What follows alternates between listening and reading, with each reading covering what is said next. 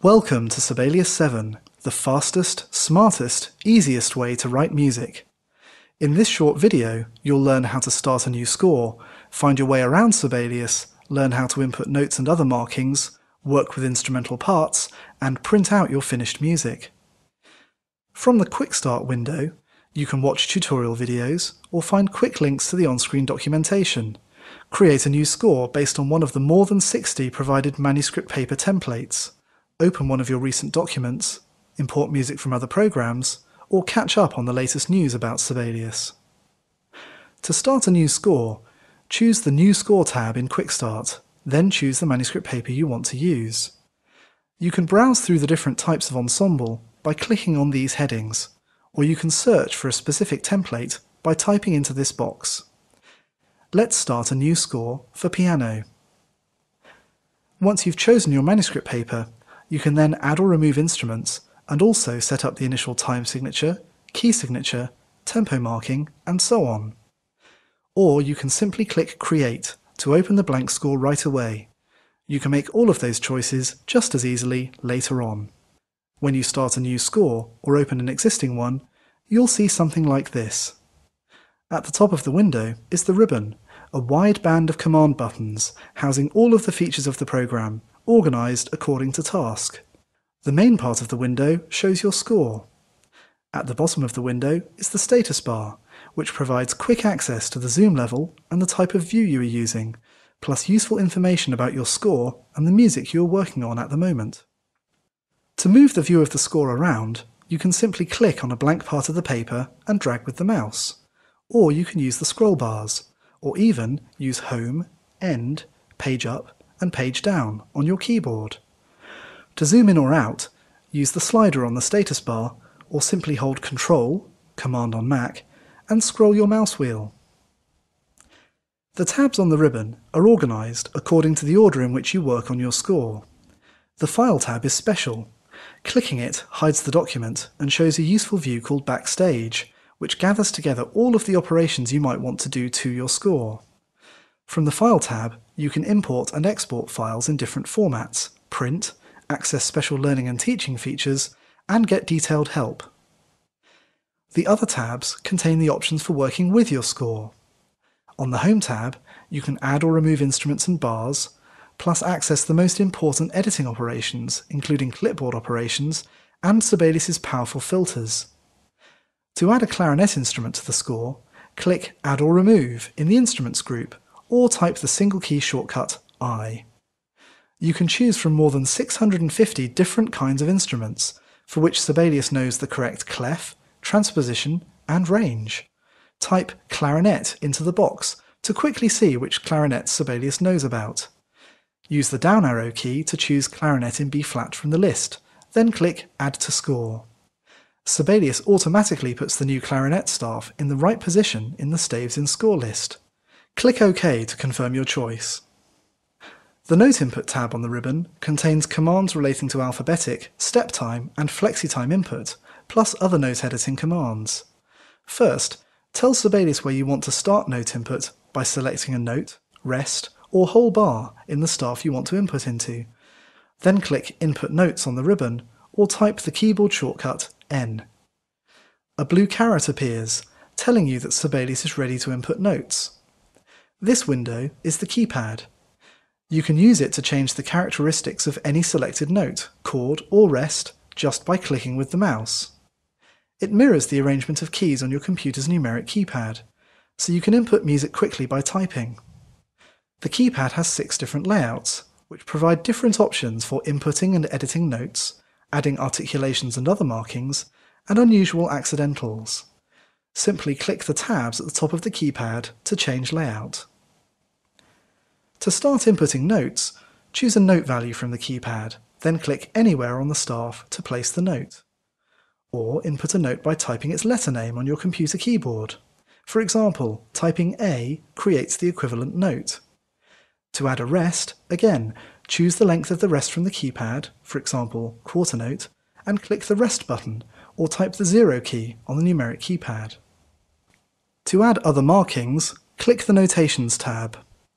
All of the basic markings aside from notes, including clefs, key and time signatures, lines, symbols and so on, are found here. To add a key signature, click the Key Signature button and choose from the list provided. You can see the same list by typing K on your keyboard. Other useful single key shortcuts include T for time signature, Q for clef, Z for symbol, and L for lines. Another single key shortcut creates a slur. Select a note and type S, then extend the slur over further notes by hitting space. Shift space retracts the slur. Space and shift space work for all types of lines. You can find all the lines in the gallery on the Notations tab of the ribbon. Click the little arrow or hit L to open the gallery to see them all. The Text tab of the ribbon is for creating and editing text in your score. To create a dynamic, click Expression Text in the Styles gallery or type the shortcut Ctrl-E, Command-E on Mac. If you don't have anything selected in the score, the mouse pointer changes colour to show that it is loaded with an object. Click where you want the text to be created, and a flashing cursor appears. Right-click to see the word menu, from which you can choose any of the common dynamic markings.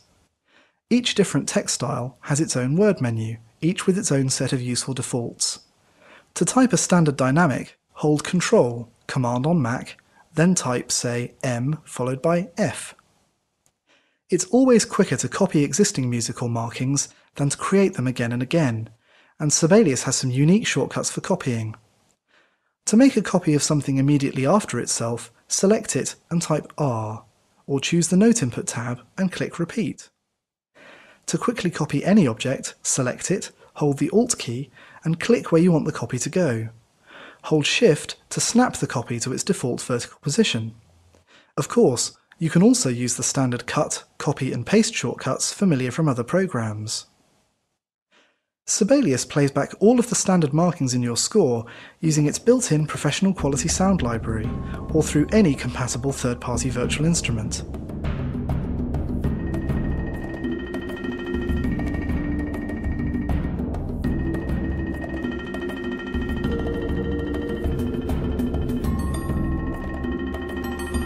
Dynamics, changes of playing technique, changes of tempo and so on are all automatically interpreted. To start playback, simply hit space or hit P to play back from the start of the current selection, or click the play button on the Play tab. Click the Mixer button or type M to see the mixer window. By default, the mixer is docked at the bottom of the screen, but you can undock it by clicking and dragging its title bar.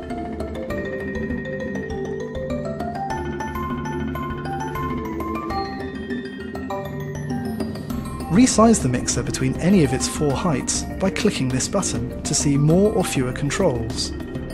You can quickly adjust playback volume and pan, or solo or mute individual staves, using the basic controls in the mixer. Hit M again to close the mixer. Sibelius has comprehensive layout and formatting features to give your music a professional appearance. For example, magnetic layout is always working in the background, effortlessly making the best use of space on the page and automatically aligning objects to ensure they are always perfectly positioned. Other layout options are found on the Layout tab, including options for page size, orientation, and staff size. To make your music appear larger or smaller when you print it out, simply adjust the staff size. The sizes of everything else in your score are proportional to the staff size. To move staves further apart or closer together, adjust the distance between staves and systems in the staff spacing group. If you find the staves are too close together, clicking Optimize will intelligently improve the layout of the selected passage or the whole score. Sibelius makes creating parts for individual instruments very easy. Because they are always there in the background, automatically kept in sync with edits that you make to the full score, they are called dynamic parts. To view a part, click the plus button at the right-hand side of the window, just below the ribbon, and choose the desired part from the menu. You can also quickly view a part by selecting something in the instrument whose part you want to view and typing W. Typing W again swaps you back to the full score. The Parts tab of the ribbon has options for creating new parts, adding or removing staves from parts, deleting parts, and so on. You can even create a new part for a different instrument based on an existing part, very useful for scores where multiple transpositions for the same instrument are required. The Review tab includes comments, useful for leaving reminders to yourself or your colleagues in the form of sticky notes, plus the ability to save different versions of your score, so you can quickly track your progress or go back in time to an earlier version. You can even compare one version or score with another to see what has changed. The View tab contains options that, in general, do not affect the final printed appearance of your score, but are useful while you're working. For example, to switch between various arrangements of pages or panorama, which lays your music out on a single, infinitely wide page, use the buttons in the Document View group, which are also available in the status bar at the bottom of the screen. When you're ready to share or perform your score, click the File tab.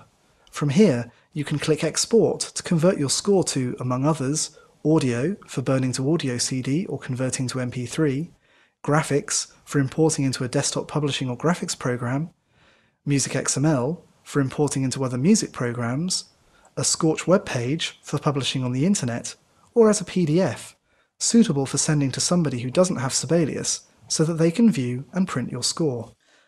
Alternatively, click Print to send your score to your printer. Sibelius includes simple options for making booklets or printing multiple pages on the same sheet of paper. This tour hasn't even scratched the surface of what Sibelius can do. You are recommended to work through the provided tutorials from the Learn tab of Quick Start or the Help pane in the File tab before you embark on your first serious project.